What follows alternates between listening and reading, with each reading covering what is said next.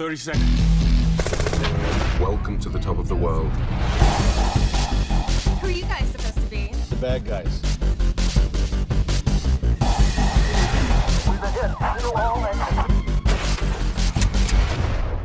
We had gang shootings in the neighborhood one night, and I had to bring out the police to come and watch the sets because it's in the middle of nowhere, but somehow there were gangs shooting at each other with guns, which is what we were doing in our movie, but we didn't really want them next to us. We wanted to shoot it in California, which was a little bit difficult because it's one of the few states that doesn't offer a real incentive. So for financing, people were like, go to Louisiana, go, but we wanted to shoot in the desert.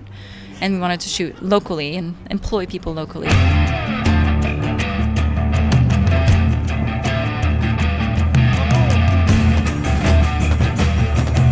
The story actually came about, it takes place in Baker, California, which is on your way to Vegas, right? And it's one of these towns where I passed for years, and I said, why the hell would anybody live there? So on one of my trips back from Vegas, I created this story, because I didn't stop myself. So it's a fictional Baker. It's not the actual Baker, but it really came from just wondering, like, what kind of people would be there. And then it developed into, like, this kind of, like, Sergio Leone-esque Western, but in contemporary times. It was very important to me that that Jean-Claude embodied this character. I mean, his name's Stillman for a reason. He's a very downtrodden guy. He's a bad guy, but he's the guy that regrets his choices in life.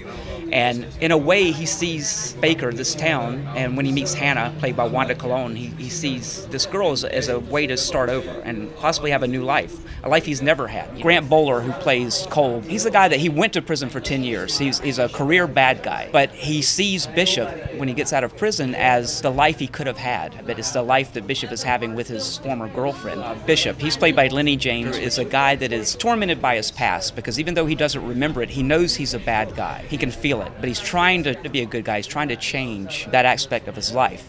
But in the course of this film, when his former partners come back into town, he has to become the bad guy that he once was to now take care of his family. Alfred Molina plays Doc, and who's a very complex character, kind of a mentor in our film, but full of betrayal. And you know Alfred from films like Spider-Man, Frida, where he played Diego Rivera, an amazing, amazing actor who's going to be directing his first feature very soon. And it's cool to play characters like this that kind of like go over their insecurity by being so big, you know, even if I'm the smallest of the bad guy physically. So my character is all out there, you know, he's got this snake jacket and he's got lots of guns and he's very flashy. Somewhere in your shitty little town is hidden $10 million. I'm gonna need you to find that for us. Burn down your town.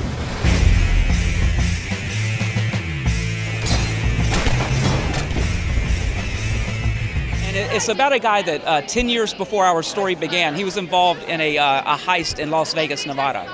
And during the heist, the rest of his crew was captured and he was wounded. So 10 years later, they come to find him and the $10 million he got away with, and now he's the sheriff of the town. And he has no memory of the crime or where the money is. And he's married to the girlfriend of the leader of the gang. So they're a little upset that he basically is living the life that this guy felt like he missed out on for the last 10 years. So.